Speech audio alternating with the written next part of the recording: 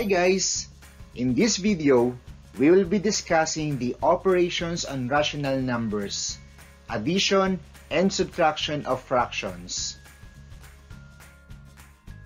Our objectives is to simplify fractions and add or subtract similar and dissimilar fractions.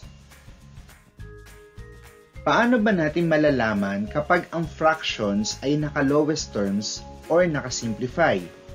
So to change a fraction in lowest terms, divide both numerator and the denominator by their greatest common factor or GCF. Examples. First, we have 3 over 9. Get the greatest common factor of 3 and 9. So that is 3. So divide lang natin siya sa numerator and denominator. 3 divided by 3 is 1. And 9 divided by 3 is 3. So the lowest term of 3 over 9 is 1 over 3. Next, 2. 15 over 25. The greatest common factor is 5. So divide ulit natin sila, numerator and the denominator. 15 divided by 5 is 3. And 25 divided by 5 is 5. So the lowest term of 15 over 25 is 3 over 5. Last 3, we have 14 over 22. So the GCF is 2. So divide natin both numerator and the denominator. So 14 divided by 2 is 7. And 22 divided by 2 is 11. So the lowest term of 14 over 22 is 7 over 11. So kung titingnan natin yung lowest term, so wala na siya ibang factor except 1. So a fraction is in lowest terms if the numerator and the denominator have no common factor except 1. So now let us have the addition and subtraction of similar fractions. So paano ba tayo mag-add at magsusubtract? So to add or subtract similar fractions, add or subtract the numerators and retain the value of denominator. So kapag ba sinabi nating similar fractions, ano daw siya? So the example or the examples are 1 over 8, 3 over 8, 5 over 8, and 7 over 8. Next, we have 7 over 17, 9 over 17, 11 over 17, and 13 over 17. So kung titignan natin, lahat ng denominators niya ay magkakaparehas. Okay? Sa number 1, lahat ng denominators ay 8. Sa 2, lahat ng denominators ay 17. Therefore, kapag sinabi nating similar fractions, fractions with the same denominator. Now let us add or subtract the similar fractions. First, add 7 over 13 and 4 over 13. This is 7 over 13 plus 4 over 13. So pagsamahin natin si 7 at 4, all over 13. So 7 plus 4 is 11. So 11 over 13 is the sum of 7 over 13 and 4 over 13. Next, add 12 over 27 and 9 over 27. So 12 over 27 plus 9 over 27. So pagsamahin ulit si 12 at 9. So all over 27. So 12 plus 9, that is 21 over 27. Next example, add 3 and 5 over 11 and 2 and 6 over 11. So kung makikita natin doon sa given, pareha silang mixed numbers. So ngayon, anong gagawin kapag kaganyan? So kunin natin yung whole number, pagsasamahin natin, and then yung fractions. Okay? So next, 3 plus 2 is 5 plus numerator is 5 plus 6, 11. The denominator is 11. So 11 over 11. So add natin yan. 5 plus 1 because 11 divided by 11 is 1. So the answer is 6 or the sum is 6. Next, 4. Subtract 7 over 15 and 4 over 15. So, parehas tayo ng gagawin. So, ang ikakopy ang denominator, then perform the numerator. Perform the operation. Okay? So, we have 7 over 15 minus 4 over 15. So, 7 minus 4 all over 15. Subtract natin. So, that is 3 over 15. So, pwede pa nating i-lowest term si 3 over 15. So, ang GCF niya ay 3. Divide natin sila sa 3 over 3. So, 3 divided by 3 is 1. Then, 15 divided by 3 is 5. So, the answer is 1 over 5. Next, subtract negative 11 over 18 and negative 5 over 18. So, dito magkapareha sila ng sign. So, this is negative 11 over 18 minus negative 5 over 18. Pagsamahin natin yung numerators, so magiging negative 11 minus negative 5 all over 18. So, ang magiging sagot is negative 6 over 18. So, ang rule natin sa subtraction, keep, change, change. So, ikikip natin si negative 11, i-change natin yung sign ng subtrahend, then proceed to addition. So, that's why negative 11 plus positive 5. Kaya ang naging sagot natin is negative 6 over 18. So, hindi pa siya naka-lowest term. Kailangan pa natin i-lowest term. So, ang GCF niya ay 6. So, divide both numerator and the denominator by 6. So, negative 6 divided by 6, that is 1 or negative 1 over 18 divided by 6 is 3. So, the answer is negative 1 over 3. Next, 6. Subtract 3 and 1 over 5 and 2 and 3 over 5. So, in here, gagawin nating improper fraction yung mixed number natin. Okay, so paano gagawin? Doon muna tayo sa minuend. So, ang minuend natin dito ay 3 and 1 over 5. So, change muna natin siya sa improper fraction. Imumultiply natin si denominator sa whole number. So, 5 times 3, 15. Then, add the numerator. So, that is 16 over 5. And then, minus, subtrahend, denominator times the whole number. 5 times 2 is 10. Then, add the numerator, which is 3. So, 10 plus 3 is 13 over 5. So, subtract na natin sila. 16 minus 13 is 3 over 5.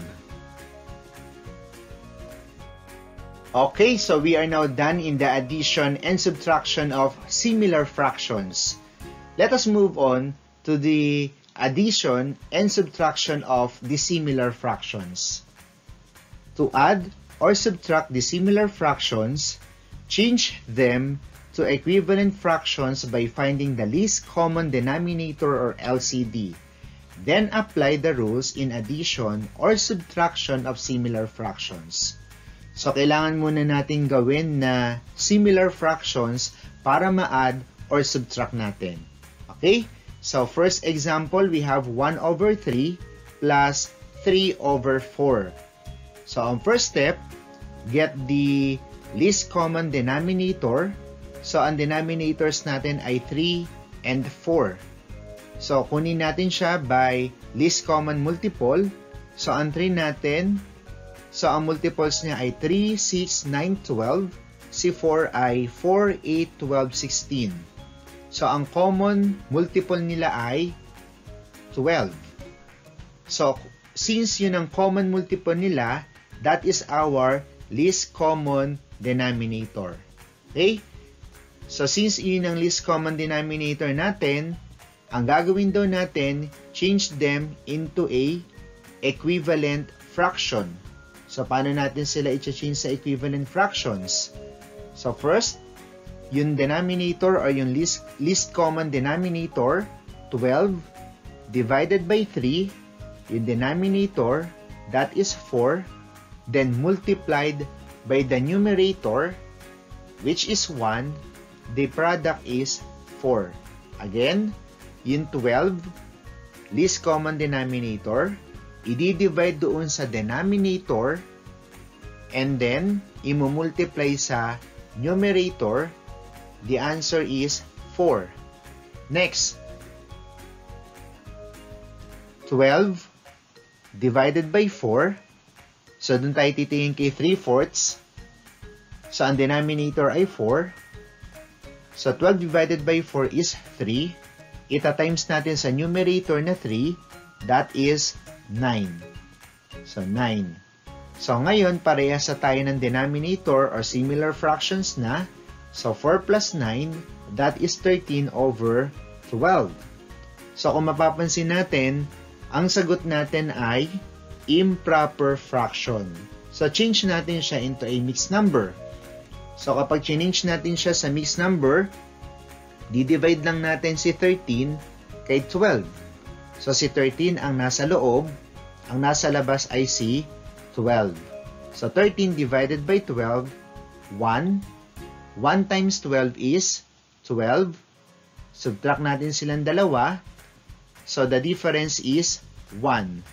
So, kapag sinulat natin siya, pa letter J, yung nasa taas, yun ang whole number, yung nasa baba, yung difference, that is the numerator, and then yung 12 is the denominator. So, the answer is 1 and 1 over 12. 13 over 12 or 1 and 1 over 12. Another example, 1 over 2 plus 2 over 5. The denominators are 2 and 5. So first, get the least common denominator. So gagamitin natin yung least common multiple. So multiples of 2, 2, 4, 6, 8, 10. Multiples of 5, 5, 10, 15, 20. So ang common sa kanilang dalawa, yung least common multiple is 10. Okay, so since nakuha natin yung least common multiple, yun na magiging least common denominator natin. Okay, so after this, change to equivalent fractions. So gagamitin natin yung least common denominator natin, that is 10. Focus tayo kay 1 over 2. Okay, so ang denominator ay 2, i-divide natin 10 divided by 2, that is 5. Then, i-multiply sa numerator. Ang numerator ay 1 times 1. The product is 5. So, yun ang ilalagay natin sa unang fraction. Next, 10 divided by 5. Doon tayo sa 2 over 5. That is 2. I-multiply natin sa numerator times 2. The product is 4. So, yun ang ilalagay natin sa pangalawang fraction. Okay, so ngayon, similar fractions sa silang dalawa, add natin 5 over 10 plus 4 over 10, that is 9 over 10. Now let us have the subtraction of dissimilar fractions. 3 over 4 minus 1 over 3. So the denominators are 4 and 3. First step, get the least common denominator. Kunin natin ang multiples ni 4 at 3. Ang multiples si 4, 4, 8, 12, 16. Multiples si 3, 3, 6, 9, 12, 15. So using least common multiple, kunin natin yung least common multiple, that is 12. So yun ang magiging least common denominator. Okay? And then get the equivalent fractions. Gagamitin natin ng least common denominator, which is 12. Focus muna tayo kay 3/4 or 3 over 4. I-divide natin siya dun sa denominator. Okay, so 12 divided by 4 is equal to 3. Then multiply to the numerator, which is 3, or 3 times 3, the product is 9. So yung 9, ilalagay natin sa first fraction. Next, 12 divided by 3. So yung denominator ni 1 over 3, that is 4. Multiply sa 1, kasi yun ang numerator natin, the product is 4. So yun naman ang ilalagay sa second fraction. So ngayon, since parehas na ng denominator, pwede na silang isubtract. 9 minus 4, the difference is 5. And the denominator is 12. So the answer is 5 over 12. Last, number 4. 7 over 6 minus 3 over 4. So ang denominators ay 6 and 4. First, get the least common denominator. Kunin natin yung multiples ni 6. 6, 12, 18. Multiples si 4, 4, 8, 12. So, kitang-kita ang least common multiple, 12. So, yun ang magiging least common denominator. And then, kunin natin yung equivalent fractions. Gagamitin ulit natin si least common denominator. Unahin muna natin si 7 over 6. Okay? So, 12 divided by the denominator of 7 over 6, or the first fraction, that is 2. Then, multiply to the numerator times 7, the product is 14. So, yung 14, ilalagay ulit natin sa first fraction. And then, 12 divided by 4, that is 3, multiplied by 3, so the product is 9. Ilalagay ulit natin siya sa second fraction. So, pwede na natin isubtract ulit. 14 over 12 minus 9 over 12, the difference is 5 over 12.